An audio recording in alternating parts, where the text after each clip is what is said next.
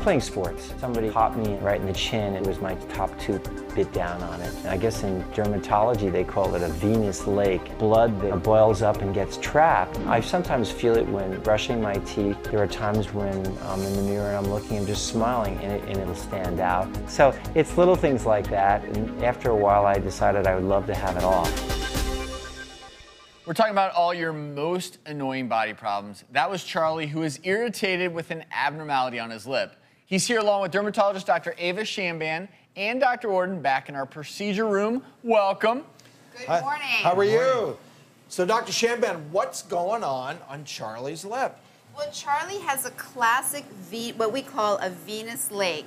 It's a bluish purplish spot. What they are is they can be incredibly annoying. They're these bluish purple collection of blood vessels that you get typically, like Charlie explained, after biting his lip. And what we do is we use a vascular laser, in this case the V-beam, that has a wavelength that will be attracted to the blood vessels so that the whole blood vessel area will seal down.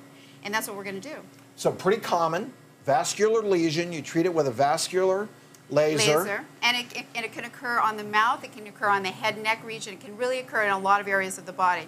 Most commonly on the lip, though. And Charlie, are you ready?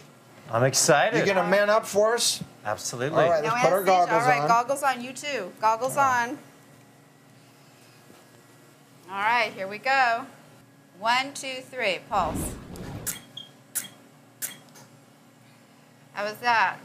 Great. And temporarily, it explodes the blood in that lip, correct? That's correct. So you get a bruise. So we're going to do it one more time here.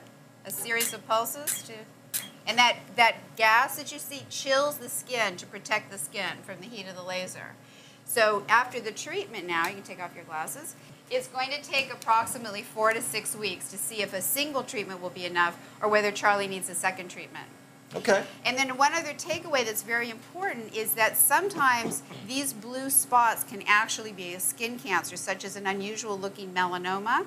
And so it's very important to see your healthcare professional to make sure that it is indeed just a vascular growth. Good stuff. Thanks so much, Dr. Shamban. Thank you, Charlie.